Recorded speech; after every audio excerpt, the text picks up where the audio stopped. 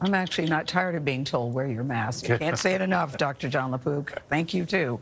New York Governor Andrew Cuomo faces a new threat to his job, an impeachment investigation led by fellow Democrats.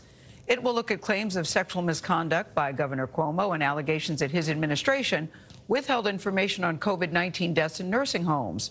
Our national correspondent, Jericka Duncan, is following this story and joins us now to discuss.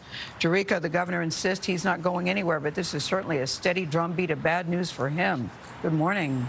It absolutely is, Gayle. So far in total, more than 120 lawmakers are calling for the governor to resign, with 60 of them signing a press release yesterday saying, quote, he has lost the confidence of the public and the state legislature.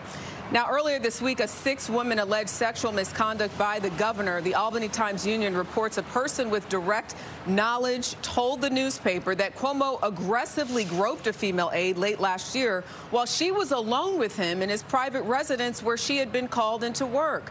The governor's acting counsel said a lawyer for the aide said she did not want to file a police report, but the governor's office still had to report the allegation to police as required by state policy. But yesterday, the New York Times reported that police said the incident may have risen to the level of a crime, although they had not opened an investigation. In response to the allegation, Governor Cuomo said, "I have never done anything like this. The details of the report are gut-wrenching." Now, the National Organization of Women, which supported the governor in 2018, is also calling for him to resign and really standing by the accusers. And, of course, the governor is under investigation by the New York State Attorney General's office. Investigators for that office launched a new website yesterday where anyone